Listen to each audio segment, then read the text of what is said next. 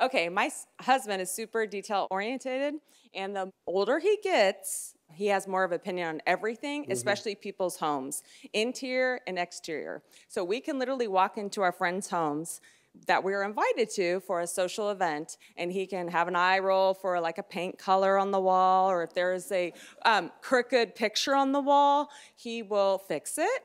So, yeah. So last week, we were not invited to a party. So, of course, I made my way back to the party because I left him at home. So my question is, do I continue to lie to him and tell him the event is just girls only, or tell him to keep his mouth shut? Well, I think you should go one step further. Okay. Why don't you just say, don't nobody want you at their house? Then he gonna say, why? Why? Then you say, because you don't mind your damn business. Then he gonna say, what do you mean by that? Then you say, don't nobody want Bob Vilas coming by their house fixing on it and stuff. Right.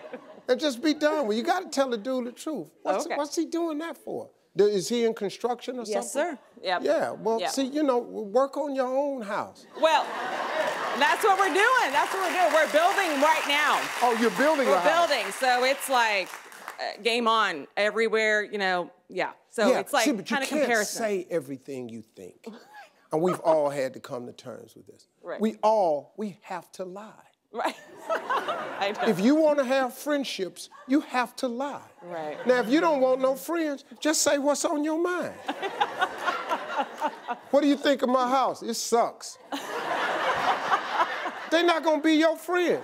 What do you think of my house? You know what? It's wow. This is great. What's wrong? You ain't got to. That's what you got to do. Okay. You ain't perfect. You can't be a Christian all the time.